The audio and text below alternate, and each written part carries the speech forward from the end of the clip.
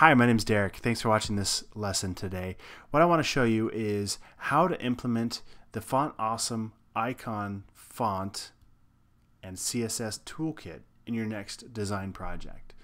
Icons are massively popular today. They've been popular for a long time now. And what I want to show you is how to use this toolkit to basically quickly and easily add all kinds of icons. Here's a quick list of all of them in one shot that you can use quickly and easily in your next design project. I'll show you how to download the font and install it on your computer. I'll show you how to get the cheat sheet, and it's also included as a file download in this project, so you can use that on your next project. And then I'll also give you a quick walkthrough on how to implement it in your next web design project. So let's dive in. First, what you're going to do is open up your web browser and go ahead and find Font Awesome. The quickest and easy way to do that is just to Google it. So Font Awesome. Hit return, and it should be the first one that comes up. If not, this is the link right here. I'll make sure I'll give it to you in the screen share as well. And then what you can do is click this big download button right in the middle and hit download. When you get a chance, check out the new font icons they're working on. Those are awesome too, but for today's purposes, we're just going to show you this Font Awesome library. What it's going to do is it's going to download this zipped folder to your download stack if you're on a Mac, or to wherever it goes on a PC. We'll go ahead and unzip that, and it by default will give you the CSS you need, the fonts, and the other support files as well. For right now, all I'm interested in the font section is actually grabbing this .ttf file. So I'm on a Mac again, so I'm just going to double click on that, and it's going to give me the option to install. I already have it installed, so it'll probably give me a conflicting error. Yeah, it does. Okay, so we've already got it installed in here. I'm going to go ahead and just X out of this for right now. And with Font Awesome installed, what I can do is use it now in anything that I'm working on. So for example, here's a Photoshop file. This is for a client of mine. It's based on the X WordPress theme. And down here we can see where I've implemented some of these icons. Another example is I've got this sheet for a different client, and all I did was use them for these simple bullet points right here, these little check marks. And then also, if we wanted to, we could add the little phone icon in front of the phone number. So let me show you how I would do that. First, what I would do is go ahead and jump back over here, and you can just Google for the Font Awesome cheat sheet, and you'll find this guy right here, which has everything that is included in this font set. So for example, let's say that check mark I wanted to use. Actually, we'll use the phone number, or the phone icon. So what I'm going to do on a Mac, I'm going to hit Command F, Control F on a PC in Chrome, and right here we could type in phone, and it's going to search through this entire document, and it's going to find anywhere where it said phone. So we've got headphones here, but we also have these mobile phone icons, microphone icons. This is what I'm looking for. So here's where the I don't know if you want to call it magic or whatever, but I can highlight this phone icon, hit Command C on a Mac, jump over to my Photoshop document right here in front of where I want to put it. I'm going to hit Command V to paste that shape, but you'll notice that it's getting this box with an X through it, but that's because it's trying to show that glyph character, but Myriad Pro, which is the font that's currently set up here, doesn't know how to display that. So what I'm going to do is highlight that font like I've got it now, go ahead and type in Font Awesome, because I've already activated that font on my system.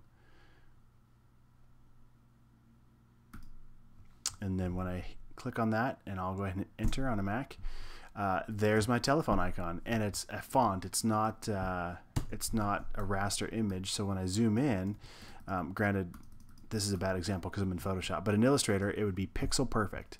So I can also resize this. I'm going to hit Command Shift and the left caret key, it's the comma key on your keyboard, or Command Shift and the period key to make it bigger or smaller.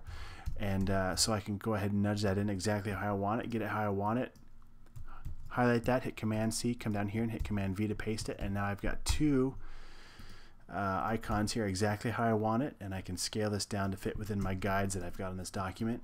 Same thing here with the check mark. I did the same thing. So for example, if I wanted to put a check mark in front of this, I can come back over here to my cheat sheet and type in check, and let's go ahead and hit the little down arrow to find the right check mark I'm looking for, and we can see we've got a few different options here.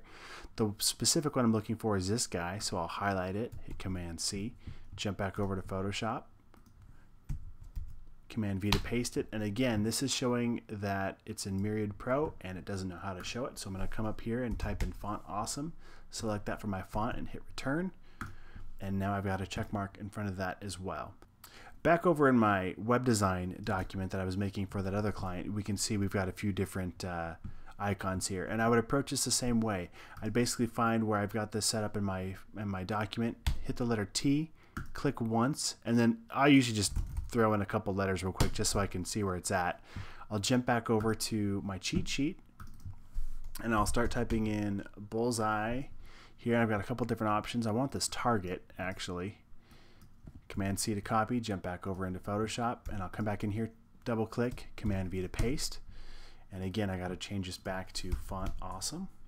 Hit Enter on my keyboard, Command T to transform this thing up. And that's basically how I made these, where I put them into place there. So that's how you can use these icons within your print documents. Now, if you want to implement these within your web design projects, here's an example of this same website now that I've actually built it out, and it's in development right now. So I'm using, if you're curious, I'm using Revolution Slider to get this cool parallax effect. But if I scroll down, you can see that the layout has changed a little bit from the original intentions of my comp based on some client feedback, of course. But if you want to see how this is working, I'm using the X WordPress theme. And inside of the editor, I've got this icon right here, and literally it's easy. They've already got this built into the X theme. So I could click this section here and change it to any icon I want just by simply clicking on it. So I'm going to come back up here and type in BULL for bullseye, click back on that to put it back where it was. Same thing over here. This guy was just the if I hover, it should show me the Street View icon. This one down here is the, let's click on it once and hover, the group icon. So basically I can just scroll down here and add it. If I want to add another icon in this theme, it's kind of out of the scope of this tutorial, but real quick I'll just show you.